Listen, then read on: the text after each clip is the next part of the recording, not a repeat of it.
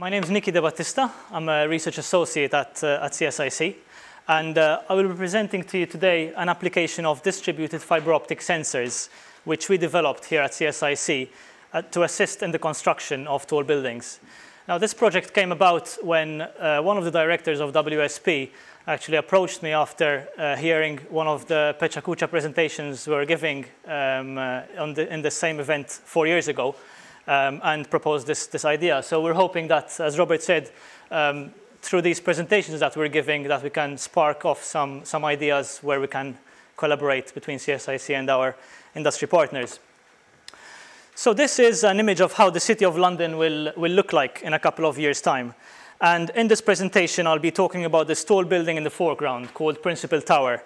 It's a 50-story residential tower being completed at the moment. But first, I would like to take you back a few centuries and show you how London looked like well before the advent of tall buildings. In the 1600s, the skyline of the city was dominated by church spires. And even in the late 19th century, one could still see the Tower of London stand very prominently as one of the highest buildings in London.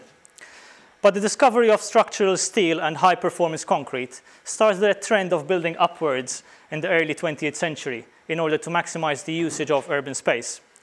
So if we fast forward to the present day, you can see that the view from South Bank is now dominated by tall skyscrapers, and the Tower of London is dwarfed by the modern cityscape. This trend of building higher shows no sign of slowing down. In fact, we've seen a record number of tall buildings being approved in London over the past couple of years. This trend is not unique to the UK, of course. This graph here on the right shows the exponential increase in the number of tall buildings being built worldwide every year. But tall buildings come with some unique engineering challenges. One of them is differential shortening. Let's take a building like Principal Tower, which is supported by concrete columns and walls of different thicknesses.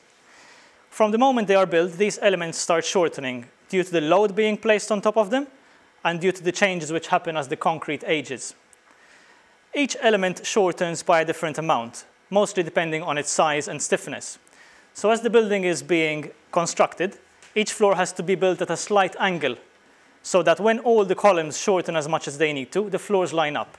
If the contractor gets this wrong, the building will end up having sloping floors and damaged facades. Therefore, it's important for the contractor to be able to measure how much the columns are shortening as the building is going up. But how can we measure the vertical movement of buildings which are tens of stories tall? Traditional surveying techniques provide very limited information at such heights. So contractors have a real challenge on their hands, and this is where we come in. We developed a monitoring system that can continuously measure the shortening of columns and walls during construction using distributed fiber optic sensors.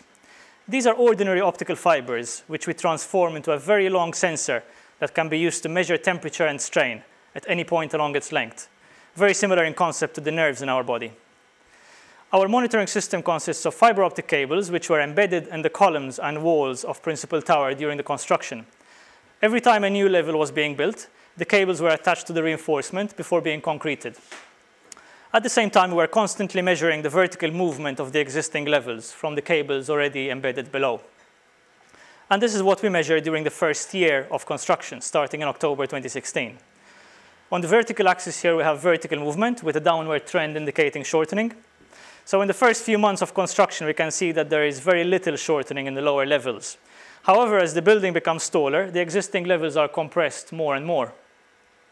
At this stage, the first 40 levels of the total 50 had been built. And you can see that one of the columns, the one at the top, has already shortened by about 60 millimeters.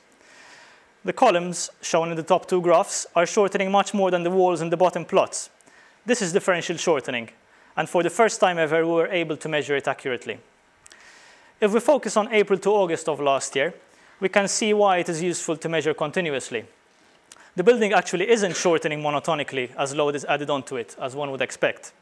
There were a number of occasions when the shortening was partly reversed, and these coincide with periods of high temperature, which caused the building to expand and cancel out some of the shortening. And this is just one of the many insights that this monitoring system has given us on the performance of tall buildings. So I'll finish off with the same image that I started with and conclude by saying that through a collaboration with the design engineers and the contractor of Principal Tower, we have developed a distributed fiber optic monitoring system that can be embedded in the structure of tall buildings to act as a nervous sensing system and tell us what the building is experiencing, both during and after the construction. So following the successful 20-month trial at Principal Tower, we are now confident that we're ready to roll out this system as a monitoring tool for other tall buildings. Thank you.